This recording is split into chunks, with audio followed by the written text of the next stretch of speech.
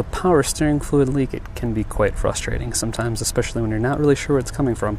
Here we have a 1.8 liter Audi engine. This isn't an A4, but this also applies to the A6s. A lot of the A6 twin turbo 2.7 liters had an issue, but for the most part they're all a very similar style power steering pump. So if you can see down below here, there is a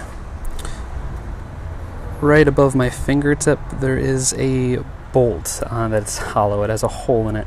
That is the high pressure line for your power steering system. And if any spot is going to leak, a lot of times it comes from this line.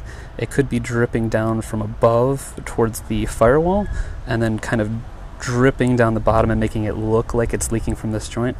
But if it is leaking and it's coming kind of from the front of the vehicle or even in the middle of the engine, there's a good chance that this is the issue. There's also a low pressure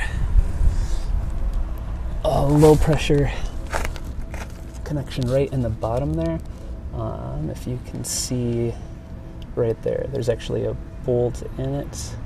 That is the power steering pump that we're looking at now, and kind of gives you a better idea of how it's attached, what those connections look like. This one, you can see it's not a high pressure, it just has a hose clamp on it.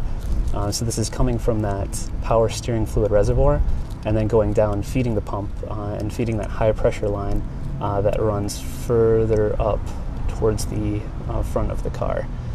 So if you're having issues and it's a power steering fluid leak, this is the first spot I would check.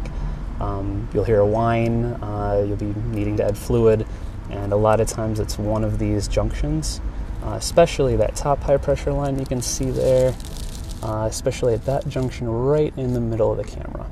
That one has a lot of issues for some reason after it ages a little bit.